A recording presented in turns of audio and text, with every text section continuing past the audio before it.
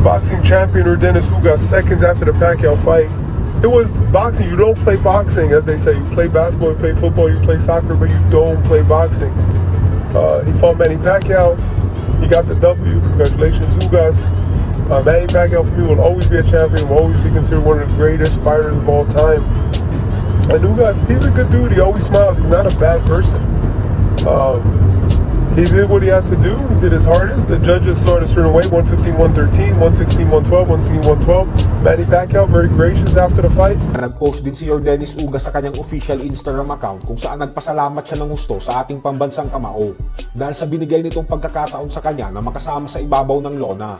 At bagamat natalo niya umano si Pacquiao, ay hindi pa din magbabago ang tingin niya kay Pacman kung saan mananatili pa din umano itong isa sa pinakamagaling na fighter kahit kailan. Nagpasalamat din si UGAS kay Pacquiao dahil sa pagbibigay nito ng inspirasyon sa kanya. Dagdag pa ni UGAS na ang binigay sa kanyang pagkakataon ni Pacquiao na makalaban ay isang napakalaking karangalan para sa kanya na hindi niya makakalimutan.